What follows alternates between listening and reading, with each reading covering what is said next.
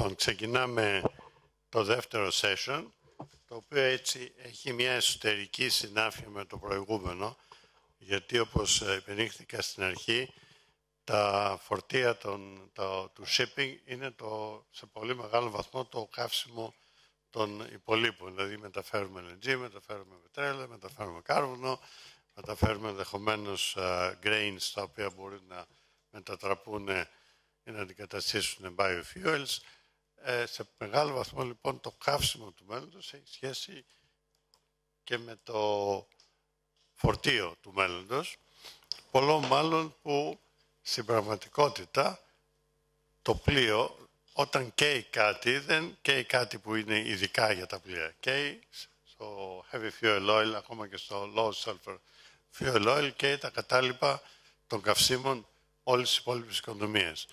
Κάτι αντίστοιχο θα συμβεί και στο fuel transition, στην μεταφορά των πλοίων από την καύση πετρελαίου στην καύση κάποιου άλλου προϊόντος. Και αυτό το προϊόν θα είναι ένα καύσιμο για όλη την οικονομία και επομένως θα χρειάζεται να μεταφέρεται.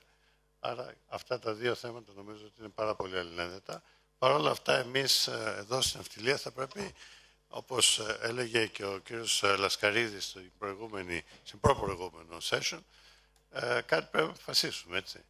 Τα πλοία, τα σημερινά, κάποια στιγμή θα γίνουν obsolete, κάποια στιγμή θα χρειαστεί να γίνει το transition και θα πρέπει να βρεθεί κάποιο επόμενο καύσιμο. Αυτό το θέμα λοιπόν, το πάρα πολύ ενδιαφέρον, θα το συζητήσει τώρα με το session αυτό, με την προεδρία του κυρίου Γιώργου Καραγεωργίου, ο οποίος είναι όχι κατά σύμπτωση ο πρόεδρος και CEO της Olympic Shipping and Management, ο οποίος είναι και αυτός απόφυτος του ΚΑΣ, έτσι, το 87, πρώην νυν base βέβαια, τότε ΚΑΣ, 87-88. Οπότε, George, you have the floor.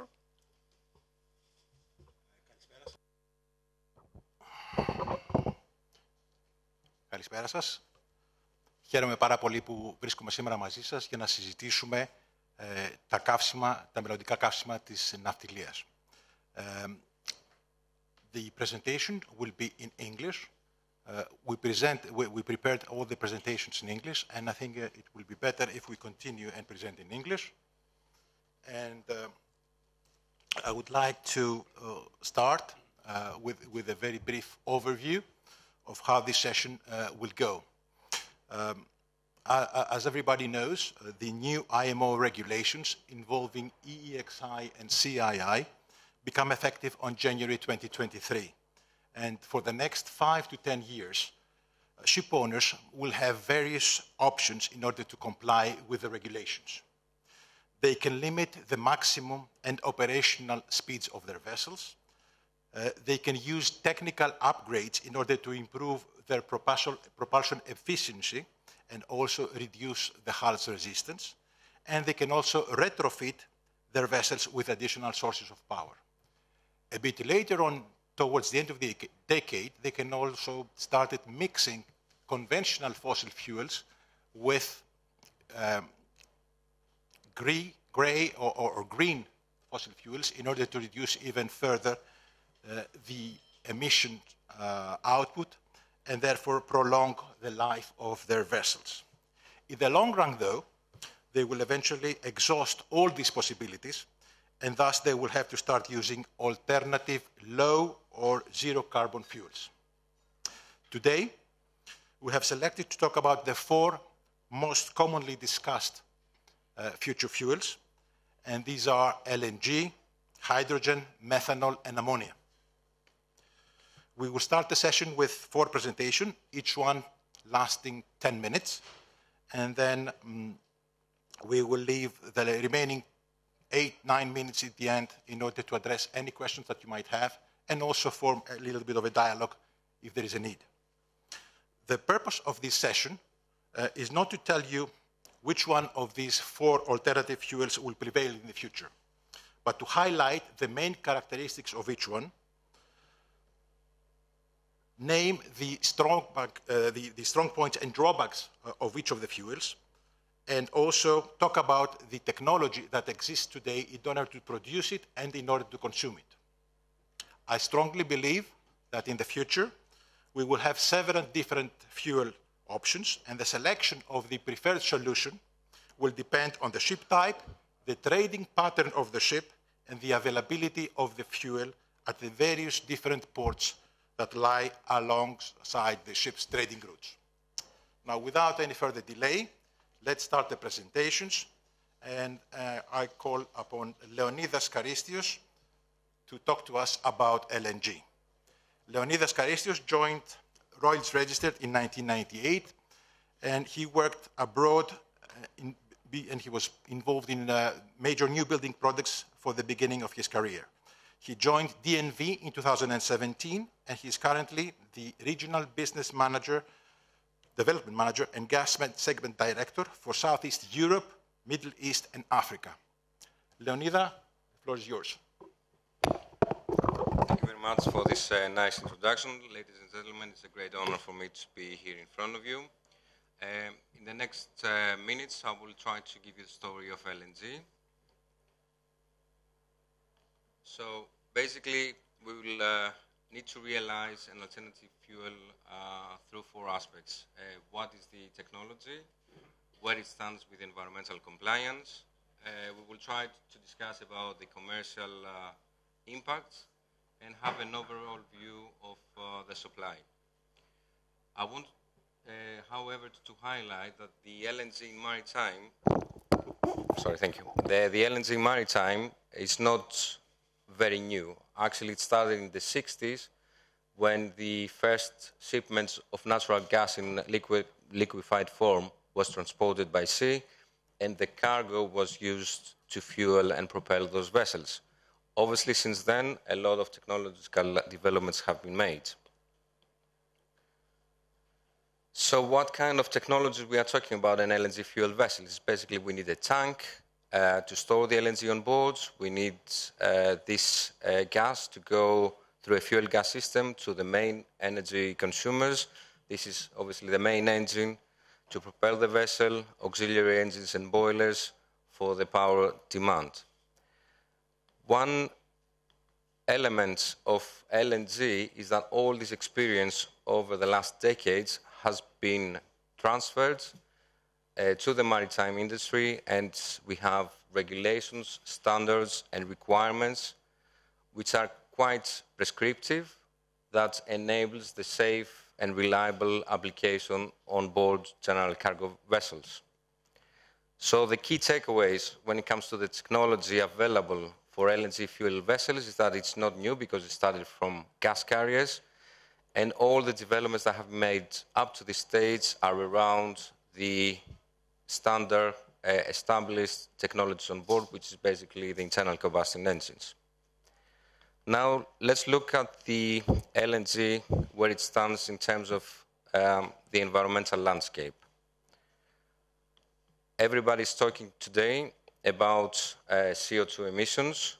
Before I go there, I would like to present the benefits of LNG when it's used for other, let's say, pollutants like SOx, NOx, and particulate matter emissions, where you can see the benefits is quite significant.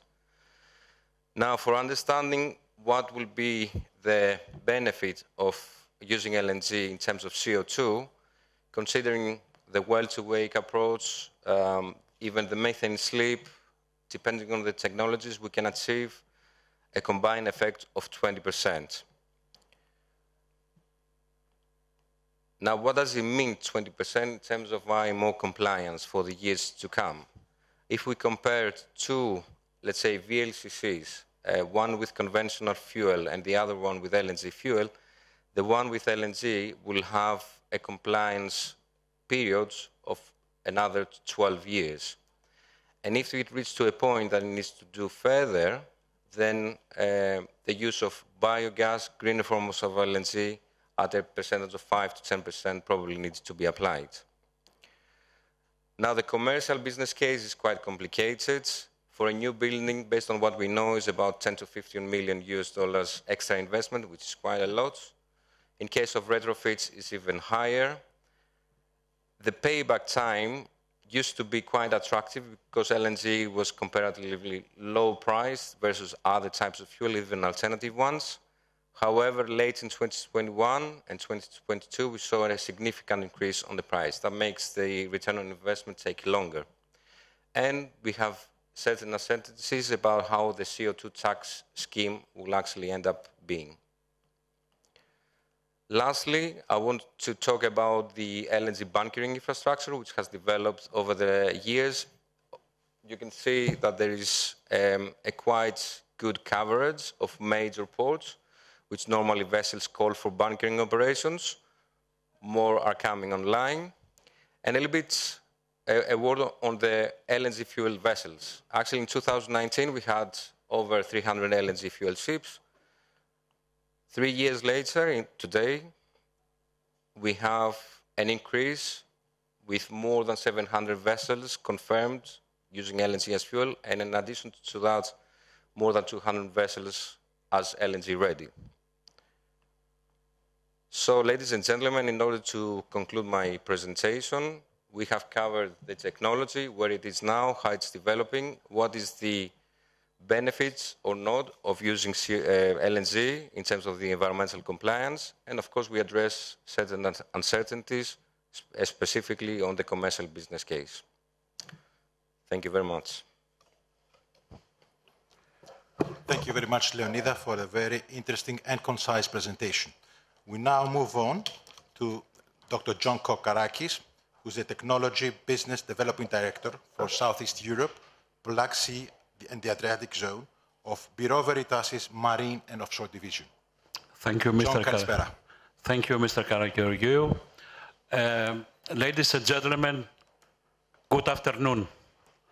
I would like to thank Onassis Foundation and Delphi Economic Forum for giving us the opportunity to participate in this exchange of ideas, promoting growth and innovation.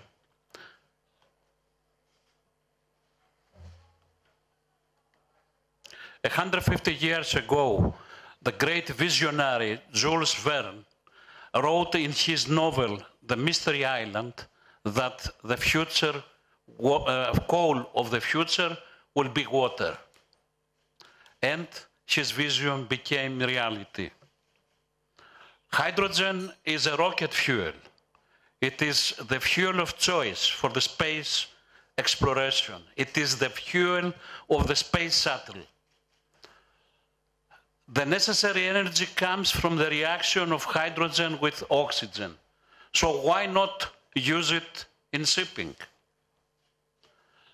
Hydrogen is the most abundant and the lightest element in nature. It is non-toxic, non-polluting, and travels upwards to mitigate potential fires. No fire is good, but hydrogen fires are safer than gasoline fires. It has a very low density of 70 kilograms, around 70 kilograms per cubic meters, which means that its energy per unit volume is relatively low, and we need more storage space for hydrogen, about 3 times more than LNG. It burns in internal combustion engines with minimal greenhouse gases because of the pilot fuel needed for its ignition. Also, in fuel cells, it produces clean electricity without noise and vibration. It is, this atom, the hydrogen atom, is very low, and it penetrates the atomic structure of metals, making them more brittle and prone to fracture. So we have to be careful with the materials we use with it. Hydrogen is an energy carrier. It's an energy carrier, and we need to put energy on something to produce it. The largest percentage is from the reaction of steam with coal, natural gas, or biomass. And the caveat here is that for every ton of hydrogen produced, we need 10 tons, we emit 10 tons of carbon dioxide. Another way to produce it is via electrolysis, and the source of the electricity for it, which breaks the water to hydrogen and oxygen, is really characterizing the rainbow color of hydrogen. If it's from renewable sources, then we're dealing with green hydrogen. Unfortunately, green hydrogen is expensive, and our target is to go below, to take the cost below $1 per ton, per kilogram of hydrogen. Biological processes also apply, very common in nature, but experimental in the laboratory. Hydrogen is stored in a liquid form at minus 253 degrees, which are close to the absolute zero, very low temperature, in double tanks with vacuum insulation in between to prevent evaporation of hydrogen. It can be also stored in carbon fiber reinforced pressurized tanks in pressures between 200 and 700 atmospheres. Another way, as it was mentioned by previous speakers, is to store it through ammonia or methanol for easier transfer and storage. The most compact way to store hydrogen is in metal hydrides. Metal hydrides can coerce absorption or release of hydrogen. A more exotic way is in metal organic frameworks. These are the tinker toys of the chemists. What are MOFs? They are porous compounds that consist of metals connected with organic ligands. They are characterized by very high surface area. 1 gram of an MOF might have surface area equal to a football field. Here you see the diesel cycle phases of an internal combustion engine, dual fuel because of the pilot fuel, and we can have a mono-fuel engine in case we utilize spark ignition as a combustion enhancer. In fuel cells, we have a process reverse of what happens in electrolysis. 2 electrodes, a catalyst to promote the reaction, and an electrolyzer in the form of a permeable membrane in which we have free flow of electron ions.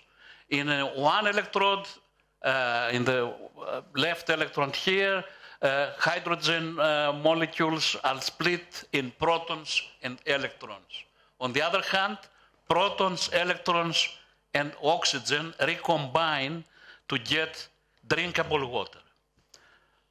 The electrons flow through a wire to their destination, creating electric current.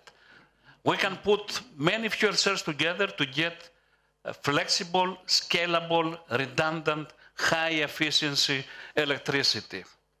A lot of times we combine fuel cells with batteries, and batteries absorb the surplus electricity to utilize at peak demands.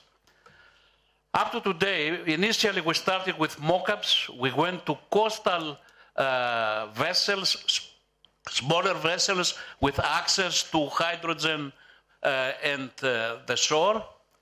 In order to upscale, we need to combine probably hybrid propulsion modes with internal combustion engines, fuel cells, and batteries. Ferries that run very well determined standard schedule and have more frequent bunkering opportunities, they can rely solely on fuel cells. Special requirements for hydrogen carriers. Hydrogen fuel needs double wall pipes like LNG. There are many similarities. And the tank has pressure control through relief valves. We have about 0.3% per volume boil-off of hydrogen, which should be either reliquefied or burnt. And we need to monitor and maintain the vacuum of the tank.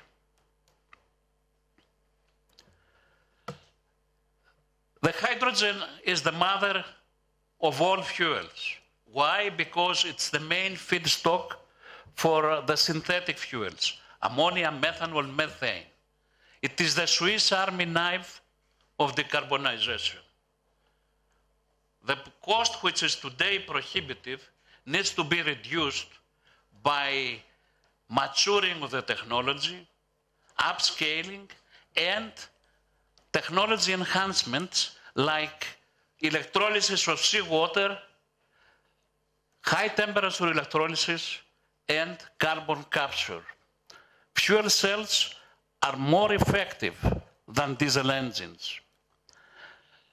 Building up the impacting infrastructure of the nascent hydrogen economy can start with the most frequented procedures. We need to establish and develop regulations for the use of hydrogen, and also synergy and cross-pollination of knowledge is also necessary. Hydrogen promises a faster, cleaner, and more and greener, environmentally friendly shipping.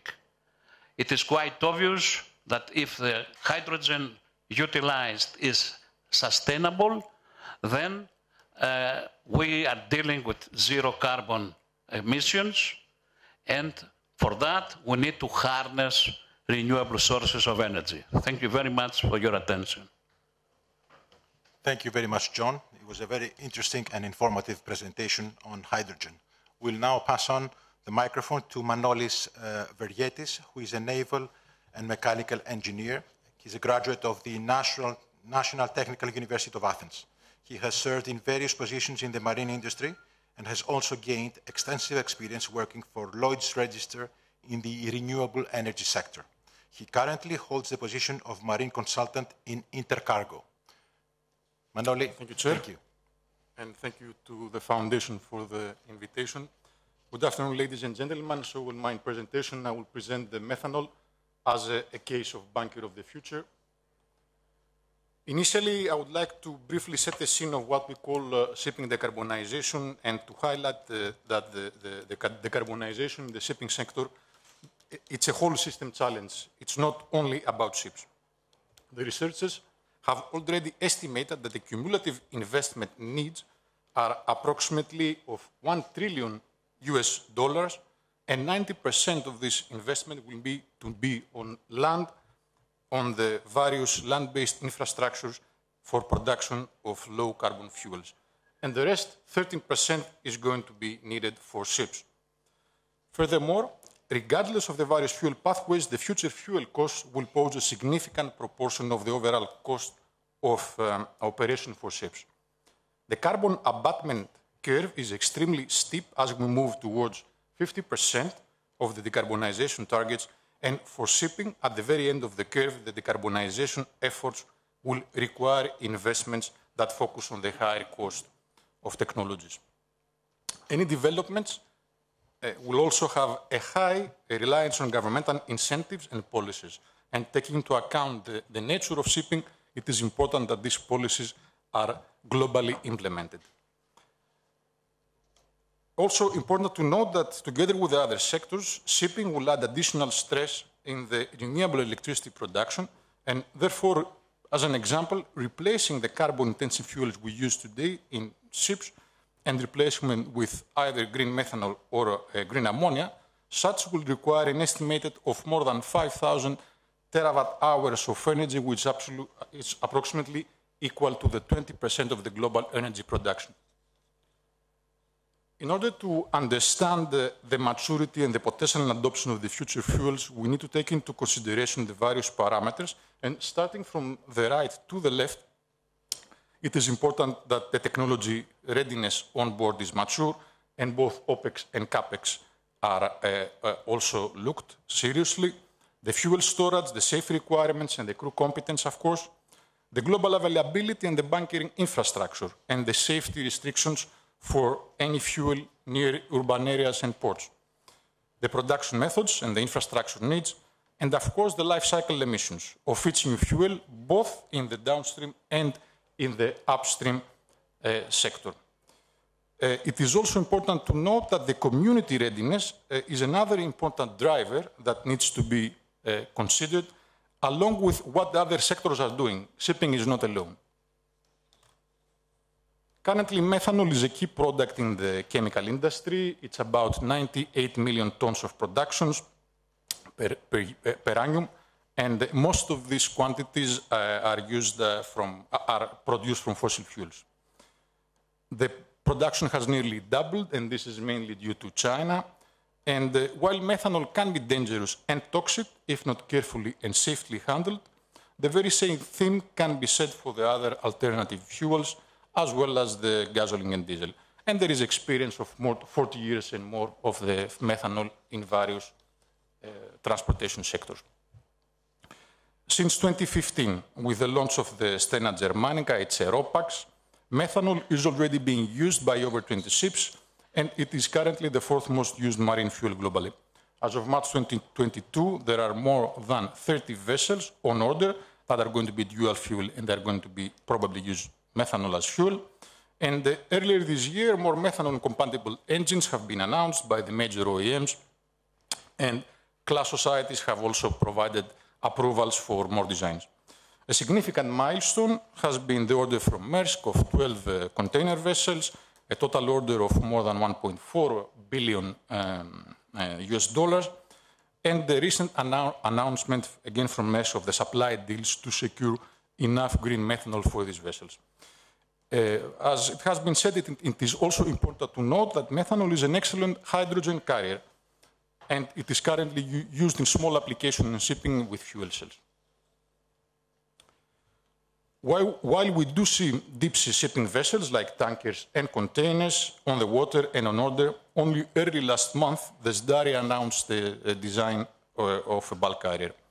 Based on the latest study by TNO, most short-sea and inland shipping markets appear feasible in terms of operational profiles, fuel consumption, and sailing patterns, but important to recognize that the ocean-going vessels make up only of 20% of the global shipping, but 80% of the bunkering requirements.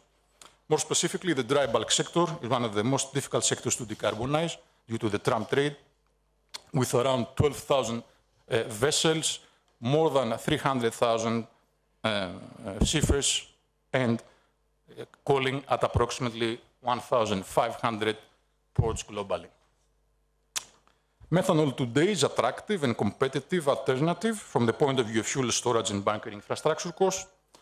As a fuel, methanol has been cost competitive with MGO and MDO, and it is also competitive when compared with emissions abatement technologies. The graph compares the global methanol pricing in key regions and the MGO versus methanol until 2019. Converting a vessel to methanol requires double the volume of the fuel tank capacity compared to diesel, and but we don't need pressurized tanks, although there is a substantial pilot fuel needed for methanol. It is not carbon-free. On the safety issues, well-established international rules, there is experience, and also important to note that with respect to spills to aquatic environment for both methanol and ethanol, they pose less threat to aquatic organisms than the current fuels used. It is expected that most of the 122 available methanol terminals globally can be used for bunkering. The safety procedures for handling of this fuel are quite well known, and the bunker suppliers seem to support this fuel since it is easy to handle and minor alternation to the existing infrastructure is expected. Now, on the production, as was said, 65% of methanol production is based on natural gas, while the rest, 35%, is based on coal. Currently, only about 0.2% comes from renewable sources. There are several pathways to renewable methanol. In the electro-fuel pathway, renewable electricity is used to extract hydrogen from water, electrolysis, and in the biomass pathway, the organic matter is processed from biomethanol. There are more than 30 production sites that are going to be planned within the next years in order to produce renewable methanol from renewable feedstocks. A number of companies, it's also interesting to note, that are exploring the idea of carbon capture and storage. And another important, I think, interesting thing about methanol is also that it can also be produced from municipal solid waste. So while grey methanol may provide CO2 savings of up to 15%, the renewable methanol can cut these emissions by 95%, but production comes with very high cost. And as shown in the table, you cannot see it, but it is extremely high, reaching of $800 until $1,600 per ton, and going further on if we talk about direct air capture. To sum up, I would say that methanol can possibly support an efficient transition leading towards green methanol. The main barriers to the adoption of renewable methanol is the same as with all the other alternative fuels, ammonia, hydrogen, namely, this is the cost of production and the need for more renewable energy to scale up this production. Parallelly, a global life cycle emission standard for all fuels is fundamental to provide a stable environment for the industry, and probably it also needs to be accompanied by a global, level-based, market-based measure that may assist the alternative fuels to be more competitive. And last but not least, of course, there are policies on land that need to be assist the scale-up of all these alternative fuels, including methanol. Thank you. Back to you. Thank you, Manoli, for the very nice and concise presentation. We now pass the floor to George Plevrakis. George serves as an ABS Vice President for Global Sustainability. He's based in Athens. In his current position, he's leading 5 sustainability centers around the world, and he's responsible for helping ship owners and operators develop fuel and operational strategies to meet sustainability goals. George. Thank you, Mr. Chairman. I'd like also to thank the organizers for this lovely event, and also the Foundation for the, doing us the honor of inviting us in this open dialogue of future options for the energy transition. My topic is ammonia as fuel. It's a very frequently discussed topic, a very popular fuel in the discussions, and it is considered as one of the end goals for fueling the energy transition. It doesn't come without challenges, and we will attempt to highlight what are the benefits and the challenges of this fuel in this presentation. Normally, we start with these presentations by creating the groundwork of the drivers. These drivers have been very extensively discussed during this conference and with the previous speakers, so I'm not going to stick too much on that slide. But what I would like to emphasize is the fact that all the studies that have seen the light of day with regards to how our industry is going to meet its 2050 targets, the challenge for reducing 50% the global greenhouse gases compared to 2008 values, all of them point to the fact that we need a carbon neutral or a zero carbon solution. I say carbon neutral and zero carbon because at the end of the day, the overview of how the fuel is produced is going to be incorporated in our strategies. When we're talking about energy transition, we're talking about mainly 2 pillars. Energy transition is going to be based on 2 pillars. The carbon value chain, which is not the central topic of this presentation, but it does have some elements that contribute into the production of ammonia, and I will explain that in the next slide, and of course the hydrogen value chain. The previous speakers have explained how hydrogen plays a very vital role in the energy transition and how it will actually support the production of carbon neutral and zero carbon fuels. Among those fuels is ammonia. And as we will see later, ammonia is considered one of the most efficient hydrogen carriers. We will see how this will actually happen in the next slides. So, what is ammonia?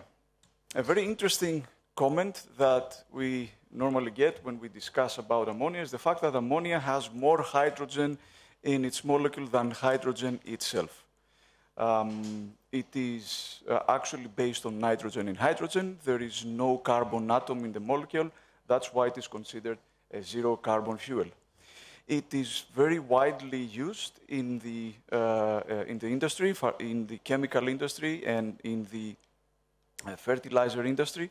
And across the board, we know how to manage and handle ammonia in the different processes. It is a volatile substance, and it has low reactivity. That's both a good thing and a bad thing. It's a good thing because its low reactivity reduces the risk of explosiveness and fire. However, this is the exact thing that you want when you are actually using it as a fuel. Every fuel needs to react in a combustion chamber, and with ammonia, there is a challenge. And we will discuss how this challenge is actually addressed in the combustion technologies. We did say that it's a zero carbon fuel, but it comes also with the drawback that it is toxic. It is toxic to humans. It irritates the eyes, the airways, and the lungs. And above a certain composition in the air, it can be fatal. So this is a high risk that has to be addressed from a design perspective. It is also a very interesting hydrogen carrier, and it can be produced through renewable energy sources, and this is very critical to the discussion about ammonia. Mainly because currently ammonia is produced through fossil fuels, through the use of fossil fuels. A big portion of that is the steam methane reforming, as we call it, a process that takes methane, it cracks it, and it produces CO2 and hydrogen in the process. We take that hydrogen, we combine it with nitrogen from the atmosphere, and through the Haber-Bosch process, as it's called, we produce ammonia. I did mention at the beginning of this description that you have CO2 produced. If you capture CO2, this is now the carbon capture link with the beginning of the presentation, you get what we call blue ammonia. And that reduces the overall emissions at the rate that you capture the CO2 on the production side. However, the end goal is to produce ammonia through renewable energy sources, at the end, green ammonia. That can only happen if you actually use renewable electricity through wind or solar, for example, utilize the electricity that's produced in order to run the electrolyzers that previous speakers also highlighted, and through the electrolysis break the water molecule into hydrogen and oxygen, again combine hydrogen with nitrogen and get ammonia. This process theoretically is considered as zero carbon, and therefore green ammonia is the end game so that we can have ammonia that can actually contribute to the decarbonization initiatives from well to wake, as we call it. I have very frequently used the term well to wake, production emissions. These all relate to the life cycle approach that we currently lack as far as the regulations is concerned. However, lately there have been a number of proposals submitted to the International Maritime Organization for consideration in order for the industry to have a framework to assess all those fuels from a well-to-wake perspective and identify which fuels are actually contributing less or more to the global emissions. Therefore, being able to compare apples to apples and oranges to oranges. Because, as you will also see on this slide, depending on how you produce ammonia, Ammonia might be zero carbon. It's not exactly zero. You will see 96% reduction there because there is this element of a requirement of having some sort of an ignition source. And at this point, the engine developments require fossil fuel in order to act as that ignition source. That contributes to the carbon footprint of ammonia from a life cycle perspective. However, even that is close to zero. If you produce ammonia, though, from fossil fuels, you will see that's even worse than the fuels that we are currently using as an industry. That's why we need a framework to assess that particular footprint and compares apples to apples and oranges to oranges. We did say that we are looking for the green molecule, the renewable energy, in order to produce all these fuels. That's, again, scaling up that particular footprint is a challenge. If we want to cover the needs of our industry through renewable ammonia, green ammonia as we call it, then the renewable energy sources as they are right now, they will have to scale up to 4 to 5 times. If we want to include also the consumption from the other sectors, this scaling up will actually be a lot larger, up to 7 to 8 times the footprint of the renewable energy installation that we have currently globally. If we achieve that, though, and we are circling back to the first comment that I made at the beginning, ammonia is the most efficient energy hydrogen carrier of the synthetic fuels that are going to be based on hydrogen, mainly because it will not require a carbon atom. And that carbon atom, including that into the process and creating hydrogen-based synthetic fuels with a carbon atom is significantly expensive, it is costly, and also affects the efficiency of the whole process. Therefore, if we manage to scale up renewables, ammonia will be the most efficient hydrogen carrier based on the process. Where we are right now with ammonia or the other fuels is that on the IMO side, with the carbon intensity indicator and the CII regulation that is going to be part of our portfolio, the regulatory portfolio next year, if we look at how that is actually addressing fuels, it addresses the fuels from a combustion perspective only, and therefore ammonia will actually be giving the vessel that is using the fuel a straight A throughout its lifetime. That is not considering the life cycle approach, it's also considering the combustion emissions. It doesn't come without challenges, as I mentioned earlier, and one of the biggest challenges is the toxicity. It is actually the toxic nature of ammonia creates a risk profile higher than the other fuels that have been addressed, and that toxic nature should be addressed on the design of the vessel and have a risk-based approach both on the design as well as the operations. The other challenge that we have with ammonia is the energy content. The energy content is less than the fuels that we are actually using currently, and a vessel that will actually switch to ammonia will require almost 3.5 times larger space to accommodate the same transport work compared to MGO, for example. How do we use it? We don't have engines, propulsion engines or generating sets at this point. However, the intention is, and the development is, that we're going to have them in place in a couple of years from now, both on the propulsion side as well as on the power generation side.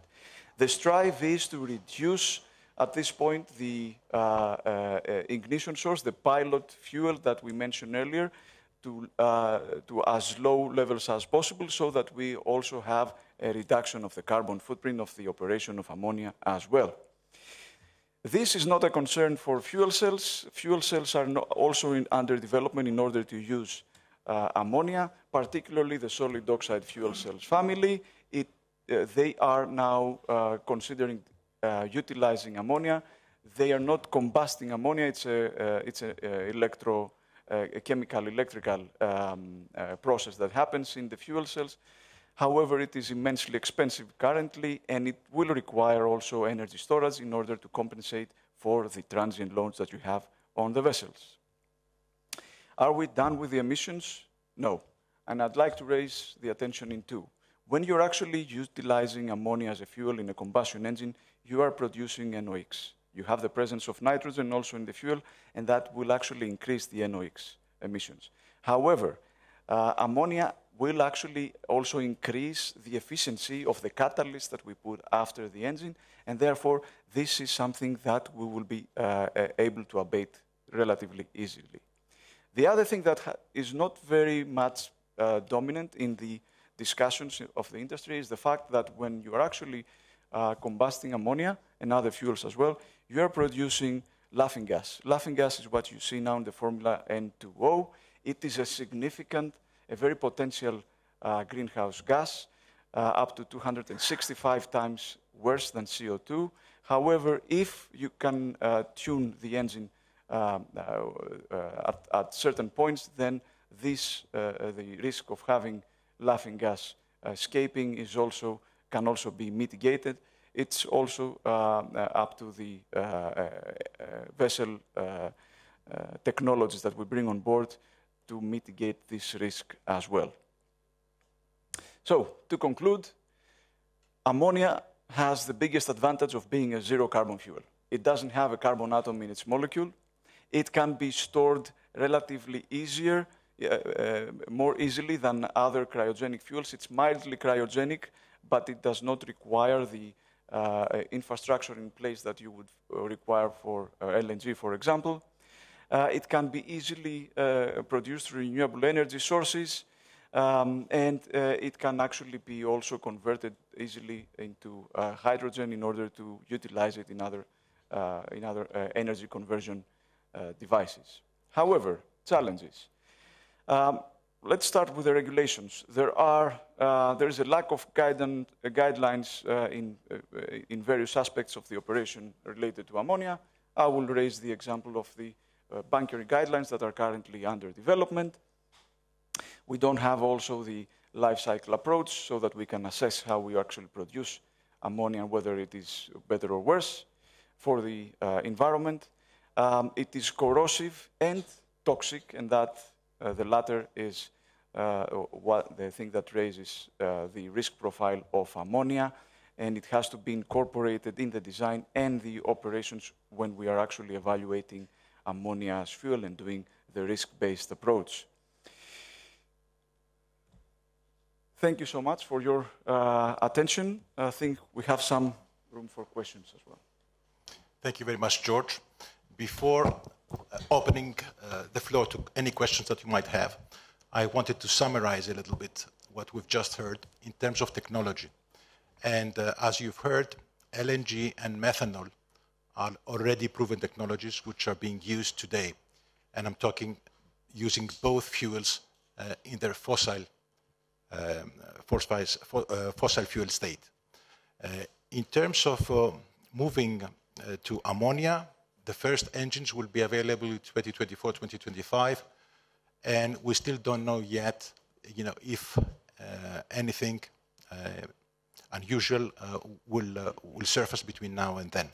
Looking at hydrogen, we should look even further forward, probably 5-10 years away, before being able to say confidently that we know how to harness the energy from hydrogen in a cheap and efficient way. One thing which is very, very common in all the presentations is that if we start talking about producing green fuels, the major component of those is renewable energy. And we need to understand that we do not have enough renewable energy at the moment in order to replace the fossil fuels that we use in order to generate power for the land industry. If we take some of that away in order to produce transportation fuels, that will probably delay even further the decarbonization effort for the planet. Now, I would like, do we have any? We only have 10 seconds. So, who has one question? Okay, go ahead. Thanks so much. My name is Alexandros Nousias. I would like to ask how far or close we could be in electricity. Perhaps not for ocean going or transatlantic ways, but perhaps with feeder vessels for closer distance trips, if anyone is aware of course. Thank you. If I understand correct, is if we can use electricity in order to propel vessels. Yeah. What about storage within the vessel? And who would like to say that? Okay. John. Electrification definitely is going to play a major role in the decarbonization challenge, but so far, and it's quite obvious, but the source of producing the electricity is really the key point.